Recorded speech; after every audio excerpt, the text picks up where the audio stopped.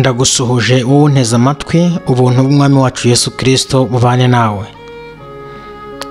Twongeye kugera muri wa mwanya mwiza turi gusoma Zaburi. Tugeze kuri Zaburi ya 48. Dusenge. Uri Imana nziza kandi Imana ikomeye, turagushima cyane. Tugushimiye yuko wandikishije ijambo ryawe kugira ngo rituyobore, ridutunge umunsi ku munsi, wihimbarizwe. Turaratse Mwuka w'Imana azabane natwe, abari udufasha mu mibereho yacu ya buri munsi. Senga mu izina rya Yesu, amena.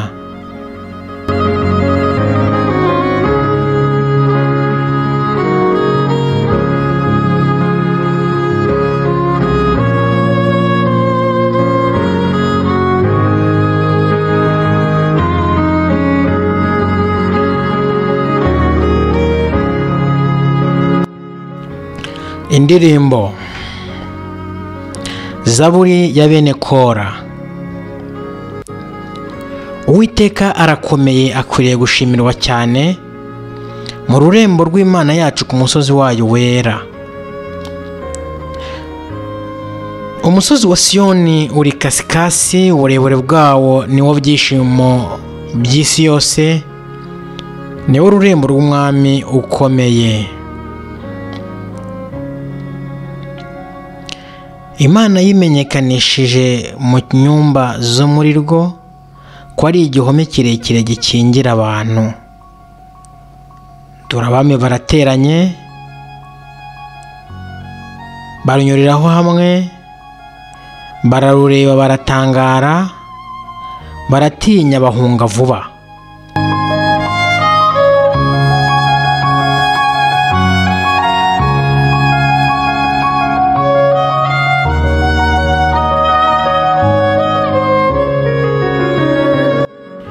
Guhinda imishyitsi, kubafatirayo no kuribwa nk'ibise by'umugore uri ku nda. Umuyaga uturutse aho izuba rirasira uwumenesha inkuge zitarushishe. Nk'uko twumvise niko twabibonye mu rurembo rw'Uwiteka Nyiringabo, mu rurembo rw'Imana yacu. Imana izarukomeza iteka ryose.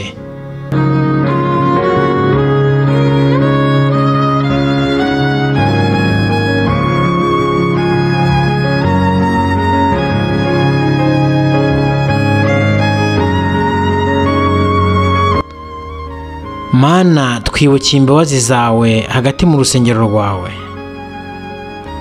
Mana, nk'uko izina ryawe riri niko ishimwe ryawe riri ukageza ku mpera y'isi. Ukuboko kwawe kw'iburyo kuzuye gukiranuka. Umusozi wa Siyoni unezerwe, abakobwa ba Yuda bishimishwe n'imanza zawe zitabera.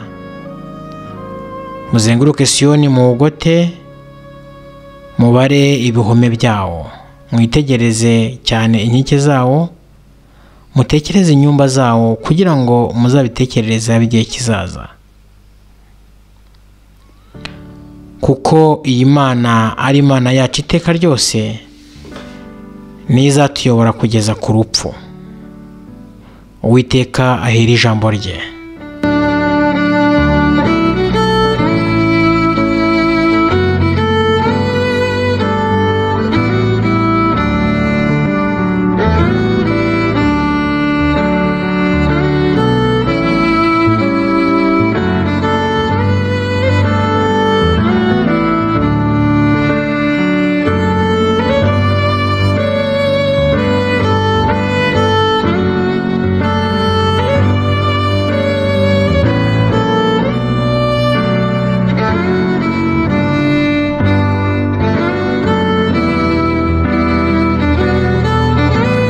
Psalm 48.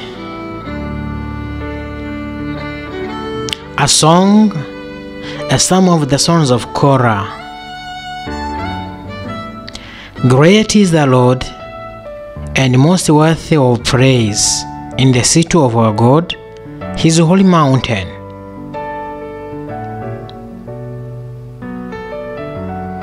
Beautiful in its loftiness, the joy of the whole earth,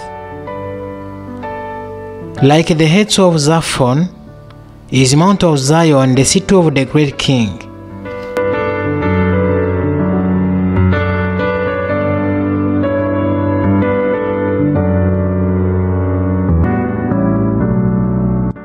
God is in her citadels.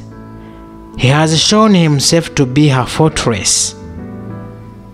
When the kings joined forces, when they advanced together, they saw her and were astounded. They fled in terror.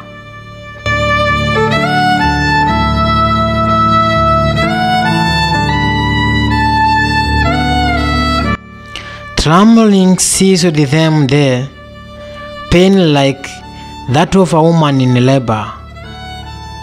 You destroy them like ships of Tarshish, shattered by an east wind.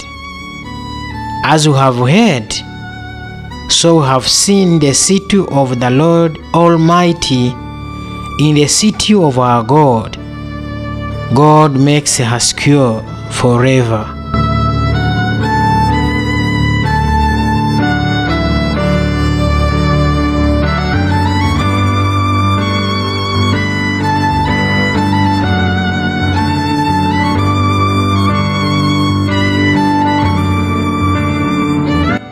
Within your temple, O God, we meditate on your unfailing love.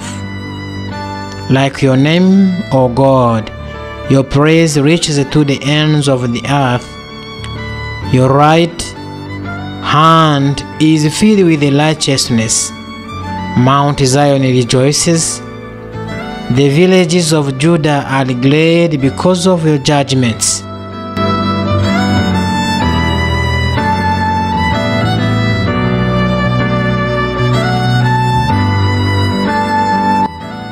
Walk about Zion, go around her, count her towers. Consider well her ramparts, view her citadels, that you may tell of them to the next generation. For this God is our God forever and ever. He will be our guide even to the end. Amen.